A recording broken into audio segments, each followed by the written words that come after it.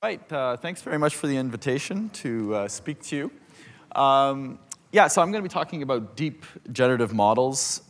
So when we talk about deep generative models, what we're really talking about here, from my point of view, is to essentially train neural nets from training examples in order to represent the distribution from which these came.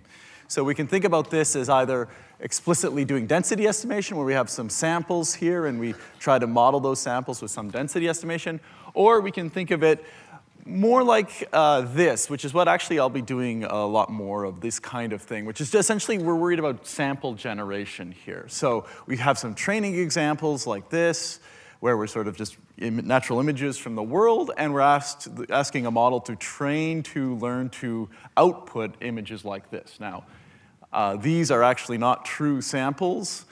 These are actually just other images from the same training set. I believe this is from ImageNet.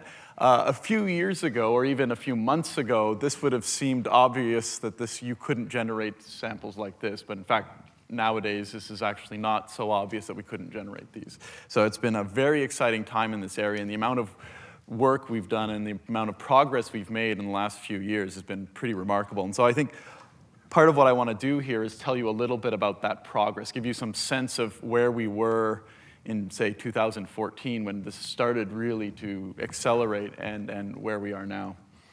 So yeah, so why generative models? Why do we care about generative modeling? Well, there's a bunch of reasons. Some of us are just really interested in making pretty pictures, and I confess that for the most part, that's what I'll be showing you today, is just as an evaluation metric.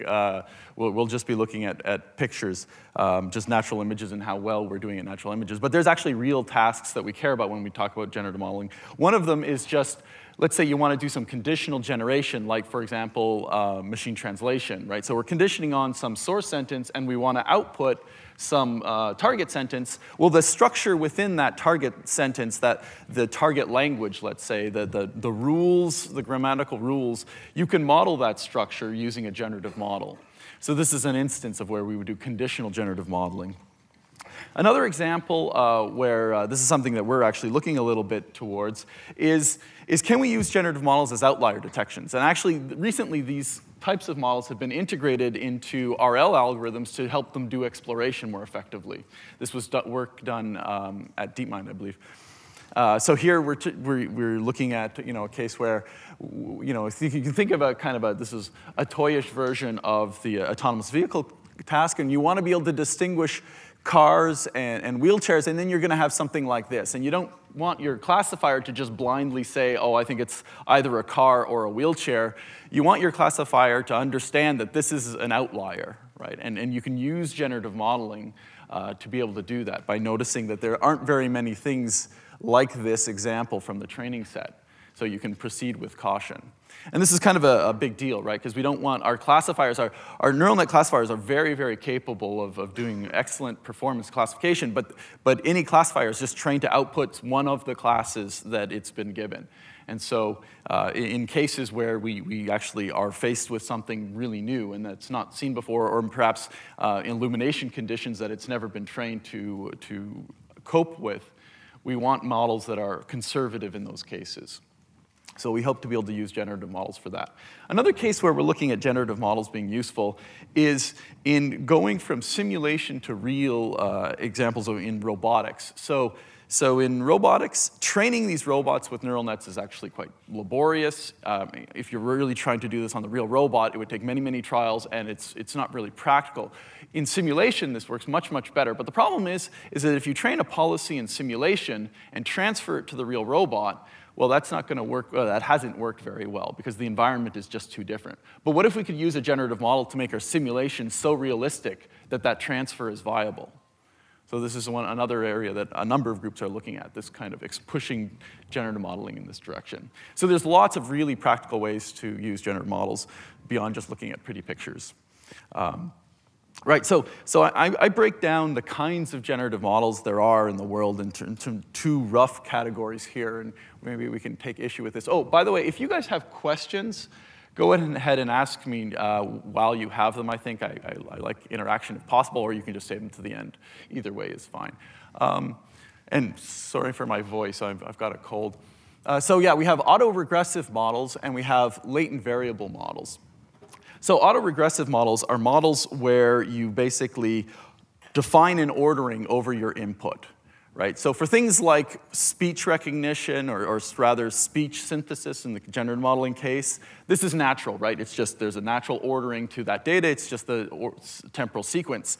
For things like images, it's a little less obvious how you would define an ordering over pixels, but there are nonetheless models such as Pixel RNN and Pixel CNN that do just this. In fact, Pixel CNN is a really interesting model from this point of view. They basically define a convolutional neural net with a mask. So if you remember our previous lecture, we saw these convolutional neural nets, but what they do is they stick a mask on it so that you've got sort of a causal direction, so you're only looking at previous pixels in the ordering that you've defined the ordering that defined by the autoregressive model. So you kind of maintain this ordering as you go through the ConfNet. And what that allows you to do is come up with a generative model that's supported by this ConfNet that, it's just a full generative model.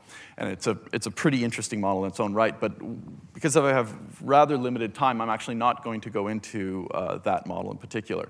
Another thing I just want to point out here is that WaveNet is probably the state-of-the-art model for speech synthesis right now, and it forms the basis of very interesting speech synthesis systems. It's another area where generative models have made remarkable contributions in the last few years, even the last few months.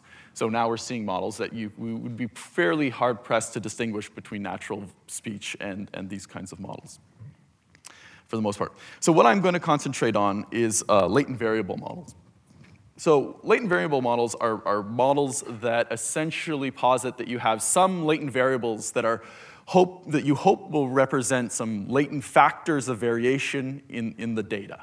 Right? So these are things that as you wiggle them, they're going to move the data in what you hope will be natural ways. Right? So you can imagine a latent variable for images corresponding to illumination conditions. Right?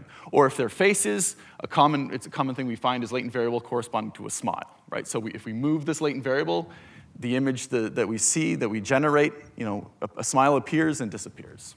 These are the kind of latent variables that we want.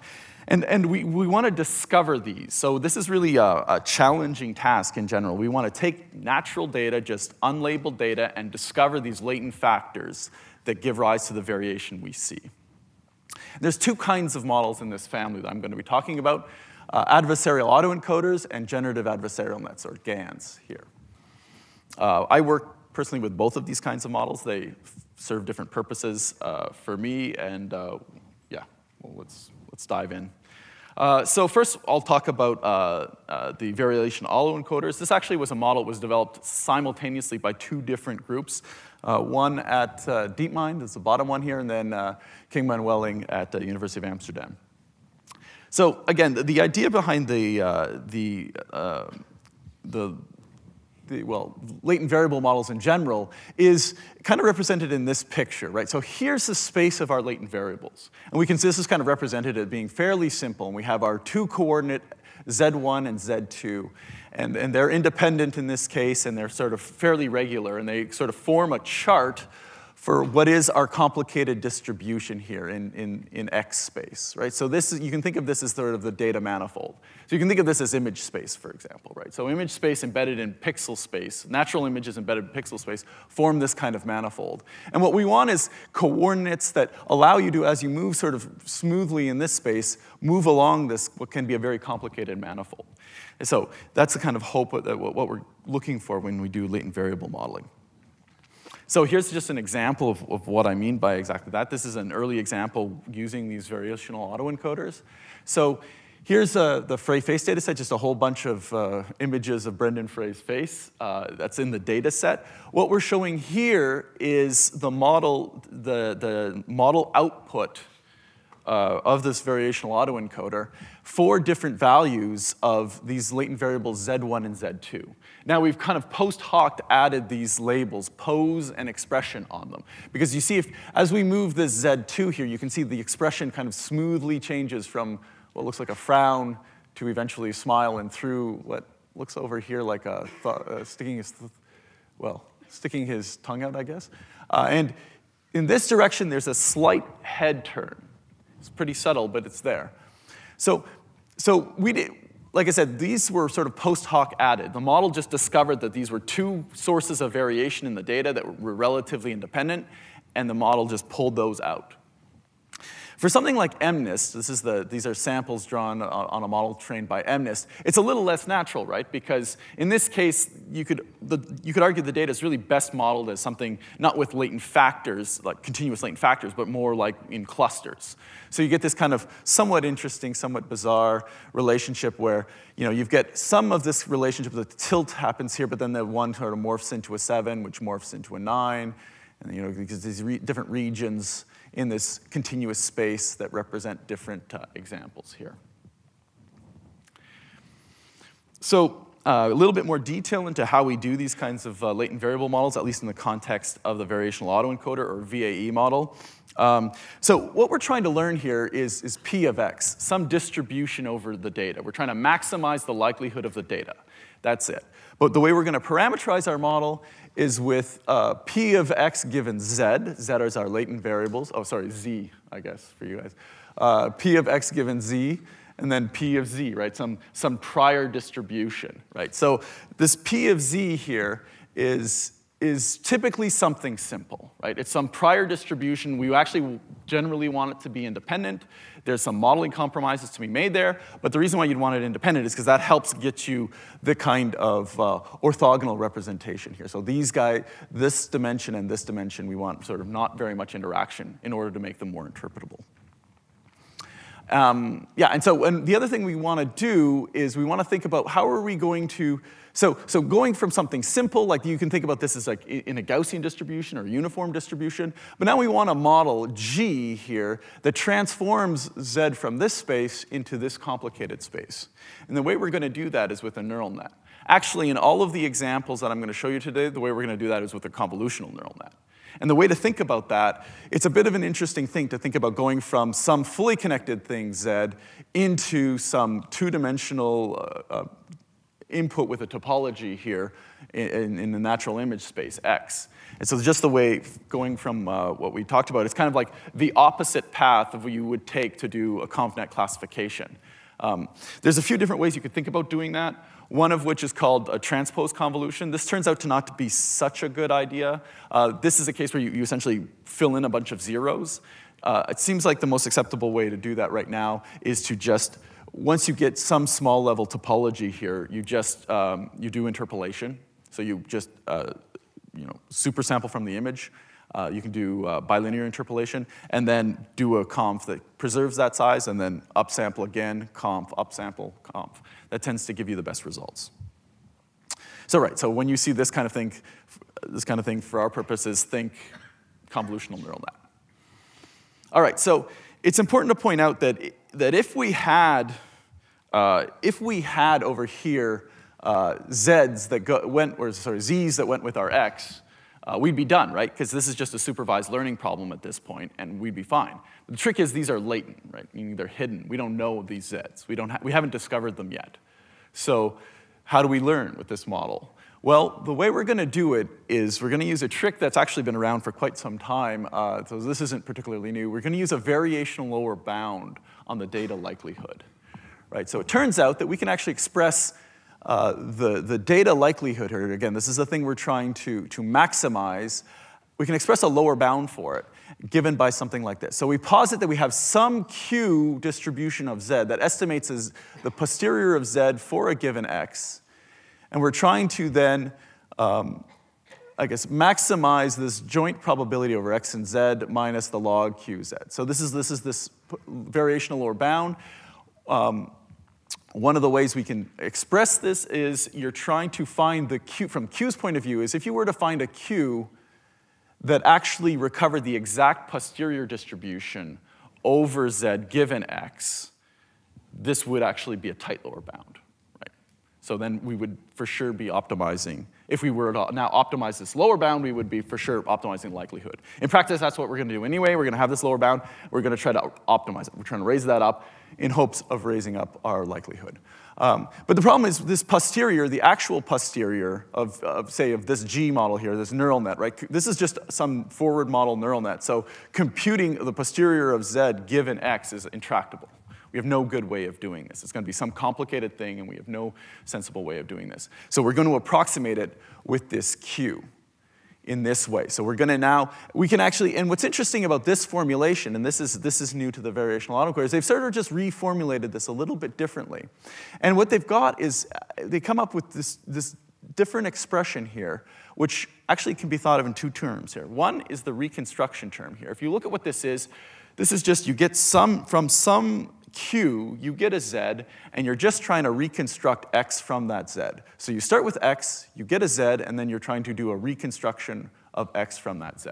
This is where the name variational autoencoder comes from, is because this really looks like an encoder on the side of Q here and a decoder here, and you're just trying to minimize that reconstruction error. But in addition to this, they add this regularization term. And this is interesting, right? So this is what they're doing here is they're basically saying, well, we want to regularize this posterior. And this is actually new. Autoencoders don't have this, right? So they're trying to regularize this posterior to try to be a little bit closer to the prior here. And it's a common mistake when people learn about this to sort of think that, oh, well, the goal is for these things to actually match. That would be terrible, right? That means that you lose all information about X. You definitely don't want these things to match. But it does act as a regularizer, sort of as a counterpoint to this reconstruction term. And so, now, we've talked a little bit about this, but what is this Q? Well, for the variational autoencoder, the Q is going to be another neural net. And in this case, we can think of this as just a straight convnet for the case of natural images. So again, we've got our lower bound, our objective that we're trying to minimize, and we're going to parameterize Q as this neural net, the convnet that goes from X to Z. And we've got now our generative model here, or our decoder, that goes from Z to X.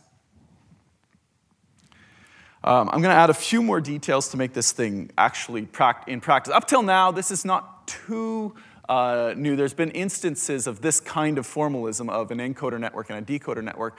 But what they do next is actually kind of interesting. They notice that if they parameterize this a certain way, if they say Q is equal to, and actually you can use any continuous distribution here, but they pick a normal distribution here. So Q of X is some normal distribution where the parameters mu and sigma to define this normal distribution are defined by this encoder network. Then they can actually encode it like this. This is called the reparameterization trick, where they take Z, our random variable here, is equal to some function of the input mu plus sigma, our scaling factor, over some noise. And what this allows us to do now, when they formulate it this way, is that when in training this model, they can actually backprop through the decoder and into the encoder to train both models simultaneously. It looks a little bit like this. So they can do forward propagation, start with an X, forward propagate to Z, add noise here, that was at epsilon, and then forward propagate here to this X hat, which is our reconstruction, compute the error between X and X hat, and backpropagate that error all the way through. And that allows them to actually train this model very effectively in ways that we've never been able to train before this trick came out. And when you do that, this is the kind of thing that came out. So this came out in 2014. These were actually really, I promise, these were really impressive results in 2014. This is the first time we were seeing sort of, this is from the labeled face in the wild. These days we use Celebet. And this is ImageNet, so not a whole lot there. Actually, this is a small version of ImageNet. But you can do things with this model, actually. So for example, one of the things that we've done with this model is we actually just, I mentioned briefly this pixel CNN. We actually include this pixel CNN into the decoder side. So one of the problems, if I just go back, one of the problems why we get these kinds of images is this model makes a lot of independence assumptions, right? And part of it is because we want those independence assumptions to make our Zs more interpretable, but they have consequences to them. And one of the consequences is you end up with kind of blurry images. That's part of why you end up with blurry images, is because we're making these approximations in the variational lower bound. And so by adding the pixel CNN that allows us to encode more complexity in here, and by the way, this is now a hierarchical version of the VAE using pixel CNN, that allows us to encode sort of complicated distributions in Z1 here, given the upper level Zs. And with this kind of thing, this is the kind of images that we can just synthesize using this variational, we'll call this the pixel VAE model. So these are bedroom scenes, so you can sort of see, it's reasonably good, clear bedroom scenes, and then ImageNet, which you can see that it gets roughly the textures right. It's not really getting objects yet. Actually, objects are really tough to get when you model things in an unconditional way. What I mean by that is the model doesn't know that it's supposed to generate a dog, let's say, if it was going to generate something. So it's just generating from P of X in general, and that's actually pretty challenging when we talk about ImageNet. All right, so that's one way we can improve the VAE model. Another way we can improve the VAE model is work on the encoder side. And that was done by a few people, but culminating, I think, in the inverse autoregressive flow model. So this is actually a very effective way to deal with the same kind of independence problems we saw that we're addressing on the decoder side, but they're addressing it on the encoder side. So you can kind of see just briefly what this is doing. So this is your prior distribution. Ideally, you would like sort of the marginal posterior, which is sort of like combining all these things together to be as close to this as possible. Because any sort of disagreement between those two is really a modeling error. It's an approximation error. So standard VAE model is going to learn to do something like this, which is it's kind of as close as it can get to this while still maintaining independence in the distributions. Using this IF method, it's a bit of a complicated method that involves many, many iterations of transformations that you can actually compute that are actually invertible, and you need this to be able to do the computation. But with that, you can get this kind of thing, which is pretty much exactly what you'd want in this setting. So we've played around with this model, and in fact, we find it works really well in practice, actually. Yeah, but it's on the encoder side. What we were doing with the pixel VAEs is working on the decoder side. But now, so this is actually fairly complicated. Both these models are actually fairly complicated to use and fairly involved. So one question is there another way to train this model that isn't quite so complicated? And at the time, a student of Joshua Benjo and I, Ian Goodfellow, was toying around with this idea, and he came up with generative adversarial nets. And the way generative adversarial nets work is it posits the learning of a generative model, G, in the form of a game. So it's a game between this generative model, G here, and a discriminator, D. So the discriminator's job is to try to tell the difference between true data and data generated from the generator. Right? So it's trying to tell the difference between fake data that's generated by the generator and true data from the training distribution. And it's just trained so this guy's trained to try to output 1 if it's true data and output 0 if it's fake data. And the generator is being trained to fool the discriminator by using its own gradients against it, essentially. So we backpropagate the discriminator error all the way through X. We usually have to use continuous X for this, and into the discriminator. Now we're going to change the parameters of the generator here in order to try to maximally fool the discriminator. So in sort of a more, I guess, abstract way to represent this looks like this. So we have the data on this side. We have the discriminator here with its own parameters, and this, again, for our purposes, is almost always a convolutional neural net. And then we have the generator, which is, again, one of these kind of flipped convolutional models, because it takes noise as input. It needs noise because it needs variability. And then it converts that noise into something in image space that's trained, with these parameters are trained to fool the discriminator. All right, so we can be a little bit more formal about this. This is actually the objective function we're training on.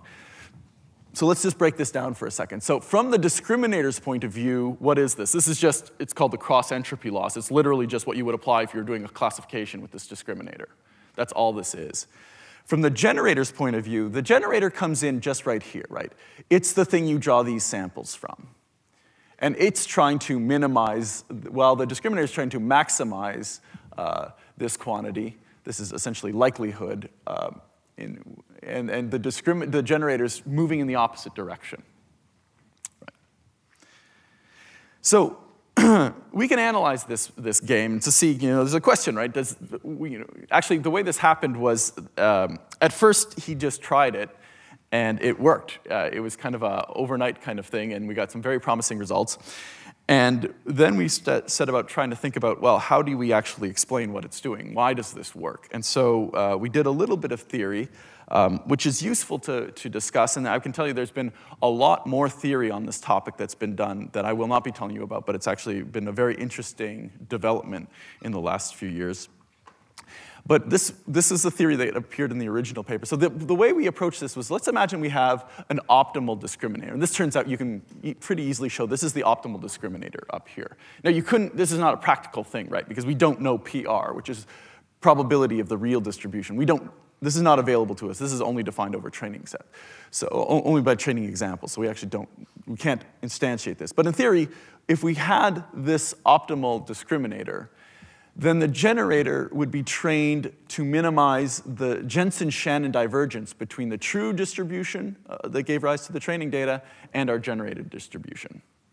So this is good, right? This is telling us that we're actually doing something sensible in this kind of non-parametric ideal setting that we're not really using, but it's actually it's interesting nonetheless. So one thing I can say, though, that in practice, we actually don't use exactly the objective function that I was just describing. What we use instead is a modified objective function. And the reason is because if we were to minimize g, what we had before was this term minimizing g. What happens is that as the discriminator gets better and better, the gradient on g actually saturates. It goes to 0.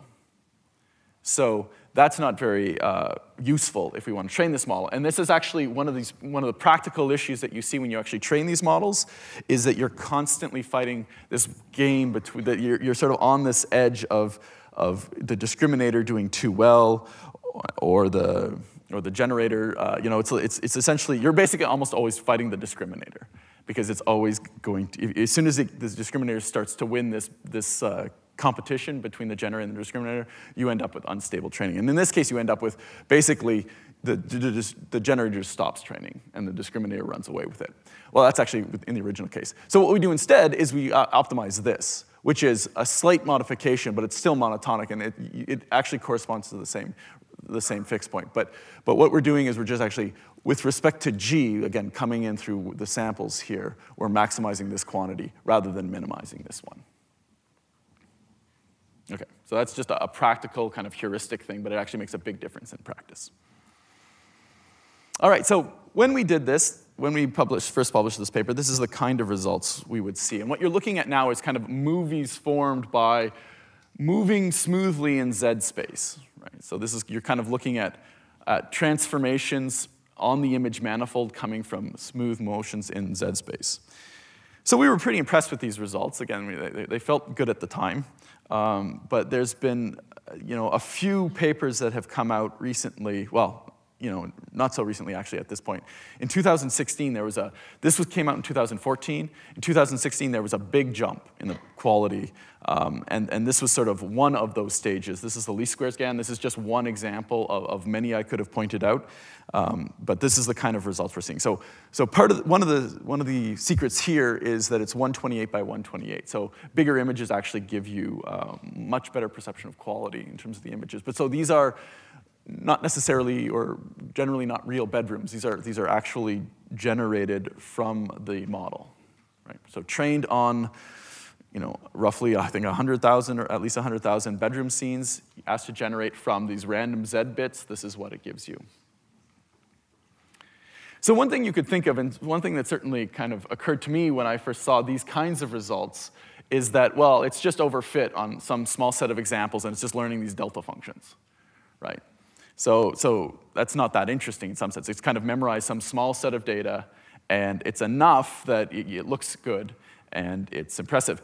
But it doesn't seem like that's actually the case. And one of the parts of evidence that was pointed to, and this is in the DC GAN paper, was this. So that same trick that I showed you with the movies in MNIST, where we were sort of moving smoothly in Z space, they applied basically that same idea here. So this is basically one long trajectory through Z space.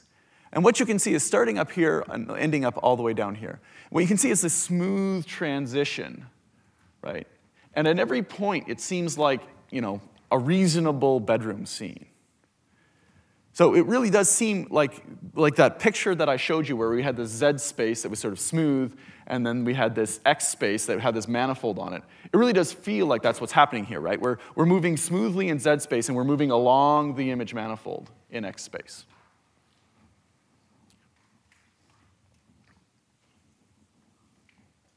So for example, this, I guess, I don't know if this is a picture or TV, but it slowly morphs into a window, I guess, and then kind of becomes clearly a window, and then turns just into this edge, sort of an edge of the room. So one of the things, actually, if you want to nitpick about these, the models actually don't seem to understand 3D geometry very well. It often gets the perspective just a little wrong. It's sort of something might be interesting for future work. So yeah, so one question you might be, so why? Why do these things work well? And keep in mind that, you know, when we talked about the VAE model, we actually had to do quite a bit of work to get comparable results, right? We had to embed these pixel CNNs in the decoder, or we had to do quite a bit of work to get the encoder to work right. In these models, we literally just took a ConfNet, stuck in some noise at the beginning, pushed it through, and we got these fantastic samples. It really is kind of that simple. So what's going on? Like, why is it working as well as it is? And so I have kind of an intuition for you, a kind of a cartoon view. So imagine that this is the image manifold. So this is kind of a cartoon view of an image manifold, but like this is in 2 pixel dimensions here. And we're imagining here that these are just parts of image manifold, and they sort of, you know, share some features close by. But what this is basically representing is the fact that most of this space isn't on the image manifold, right? Image manifold is some complicated nonlinearity, and if you were to randomly sample in pixel space, you would not land on this image manifold, which makes sense, right? Randomly sample in pixel space, you're not getting a natural image out of it. This is sort of a cartoon view, or my perspective, on the difference between what you see with maximum likelihood models, of which the VAE is one, and something like a GAN. So the maximum likelihood, the way it's trained is, it has to give a certain amount of likelihood density for each real sample. If it doesn't, it's punished very severely for that. So it's willing to spread out its probability mass over regions of the input space, or of the pixel space, which actually doesn't correspond to a natural image. And so when we sample from this model, that's most of where our samples come from, right? These are these blurry images that we're looking at. A GAN models things differently, right? Because it's only playing this game between the encoder and, well, sorry, between the discriminator and the generator. All it has to do is sort of stick on, you know, some subset of the examples, or maybe some subset of the manifolds that are present, and have enough diversity that the discriminator can't notice that it's modeling a subset. So there's pressure on the model to maintain a certain amount of diversity, but at the same time, it doesn't actually face any pressure to model all aspects of the training distribution. It can just ignore certain aspects of the training examples, or certain aspects of the training distribution, without significant punishment from the training algorithm. So anyway, that's I think a good idea to have in your mind about the difference between how these methods work. Yeah, so just I'd like to sort of conclude with a few steps that have happened since the GANs. One of the things, this is something that we've done. We've actually, you know, you might ask, well, GANs are great, but in a way it's kind of unsatisfying, because we start with this Z and then we can generate images. So yes, we generate really nice looking images, but we had this, you know, hope when we started talking about these latent variable models that we could actually maybe infer the Z from an image, right? So we can actually extract some semantics out of the image using these latent variables that you discover. And in the GAN, we don't have them. The question is, can we actually, within this generative adversarial framework, can we reincorporate inference mechanism? So that's exactly what we're doing here with this work. And this is actually a model we call ALI, but the identical work essentially came out at the same time, known as BiGAN. And the basic idea here is just to incorporate an encoder into the model. So rather than just giving the data set here on the left, earlier the GAN was defined, we had the decoder, a generative model, but over here we only gave it X, training examples, and here we only compared against X generated from the generator. But in this case, what we're doing is we take X, and then we actually use an encoder here to generate a Z given X.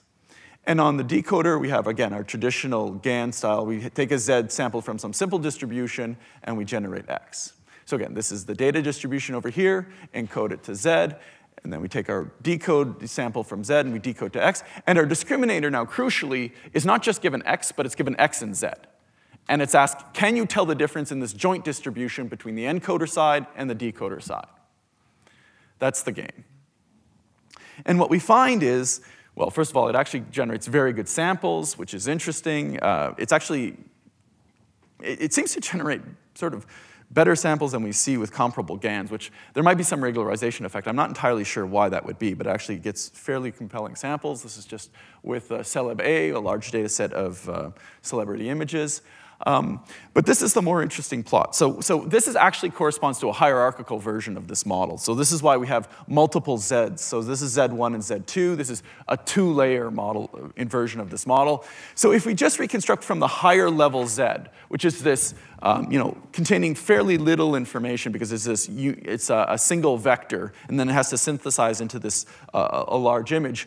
What we're looking at here are reconstructions. So we take this image, we encode it all the way to Z2, and then we decode it, and what we end up with is this, which is, reasonably close, but not that great, right? And so it's the same thing, they sort of hold some piece of the information, which in some sense, this is it's remarkable that it does as well as it does, because it's actually not trained to do reconstruction.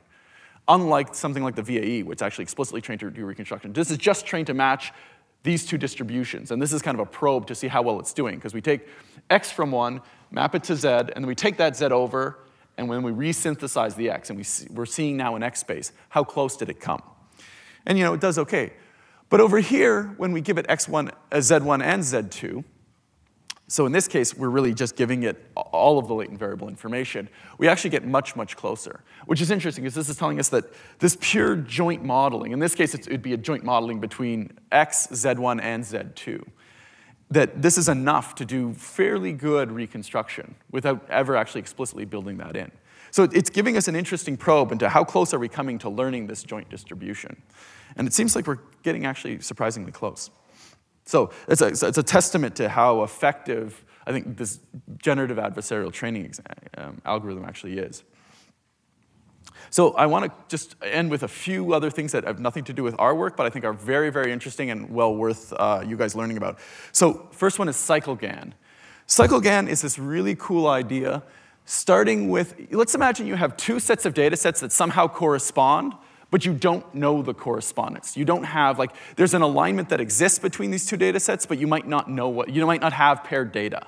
This actually happens a lot. Say, for example, this is not an image space, but a great example of this happens in machine translation, right? You almost always have lots of unilingual data, so just text data in a given language, but it's very expensive to get aligned data, but to data paired as a source and target distribution. So the question is, what can you do if you just have unilingual data? How successful can you be at learning a mapping between the two? And they essentially use GANs to do this. So this is the setup. They have some domain X here and a domain Y here. And what they do is they start with an X, they transform it through some convolutional neural net, usually a ResNet-based model, into some Y. And on this Y, they're going to evaluate it as a GAN-style discriminator here. So can X through G make a convincing Y? That's what's being measured here. So you can think of X as taking the place, which is some other image, let's say. This is some image to another image. This image X is taking the place of our Z, of our random bits. It's getting its randomness from X. And then we do the same thing. We can kind of transform it through F. So we've got X here, transform it through G to D, and we evaluate on our discriminator here on a GAN-style training. And then we re-encode this in X. Now, once we get here, that's over here. So we've taken X, transformed it into Y, transform it back. They actually do what's called the cycle consistency loss, this is actually a reconstruction. This is an L1 reconstruction error. And they backprop through F and G. And then it's a symmetric relationship, so they do the exact same thing on the other side. They start with Y, they see if they can transform it into X, they compare that generated X with true X's via a discriminator, and then again transform that to Y and do the cycle consistency loss. So without any paired data, this is the kind of thing that they can get. So a particular note is horses and zebras, right? So, and this is a case where, you know, it's impossible to get this kind of paired data. Say you wanted a transformation that transformed horses to zebras and vice versa. You will never find pictures of horses and zebras in the exact same pose, right? That's just not a kind of data set you're ever going to be able to collect. And yet they do a fairly convincing job of doing this. And you can see that they even turn like, there's a little bit, this one actually doesn't do it very well, but oftentimes what you see is they turn like green grass a little bit more savanna-like. They kind of dulls it out because zebras are found generally in savanna-like conditions. They can do winter to summer kind of transitions. I've seen examples day to night. These are pretty interesting, so the various other things. Now, I think there's a lot of interesting things you can do with this data set. And going back to, if you think about that simulation example with robotics that I gave, the motivating example at the beginning, this is a prime application area for this kind of technology. But I will say that one of the things that they've done here is they assume a deterministic transformation between these two domains. So I think there's a lot of interest looking at how do you actually break that kind of restriction and imagine something more like a many-to-many mapping between these two domains. So the last thing I want to show you is kind of the most recent stuff, which is just kind of mind-blowing in terms of just the quality of generation that they show. So these are images from NVIDIA, actually. So I don't know if I'm sort of undercutting. I don't know if he was going to show these or not, but yeah. So these trained on the original Celebi data set, the same one we had before, but now much, much larger images, right? So 1,024 by 1,024.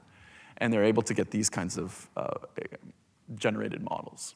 So I would argue that many of these, maybe all of the ones shown here, essentially pass a kind of a Turing test, right? An image Turing test. You cannot tell that these are not real people. Right. Now, I should say not all images actually look this good. Some of them are actually really spooky. But you can go online and look at the video and pick some out there, yeah. How they do this is with a really interesting technique. And this is actually so new. I have students that are starting to look at this, but we haven't really probed this very far. So I actually don't know how effective this is in general. But it actually seems very interesting. So they just start with a tiny 4x4 image. And once you train up those parameters for both the discriminator here and the generator, so again, these are convolutions, but we're starting with a relatively small input.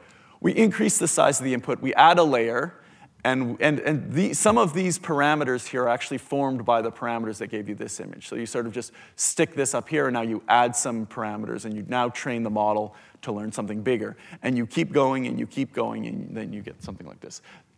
As far as I'm concerned, this it amounts to kind of a curriculum of training, does two things for you. One is it helps build a bit of global structure to the image because you're starting with such low-dimensional inputs. It helps reinforce the kind of global structure. But it also does something else which is pretty important. It allows the model to sort of not have to spend a lot of time training a very, very large model like this, right? I would imagine they spend relatively little time training here, although this is NVIDIA, so they might spend a lot of time training this. But it allows you to spend a lot of the time sort of in much, much smaller models. So much more computationally efficient to train this model. All right, so that's it for me. Thanks a lot. Yeah, sorry, one more thing I forgot. This is just what they get on conditional image generation now with MNIST. So this is, again, so you give it horse, and then it's able to generate this kind of thing. Sofa, it's able to generate this, right? So bicycles, it's able to generate these, which is pretty amazing quality. If you zoom in here, you can actually, it's kind of fun because it kind of gets the idea of these spokes, but not exactly. Like some of them just sort of end midway, but yeah. But still, pretty remarkable. All right, so thanks. If they have questions, I take them.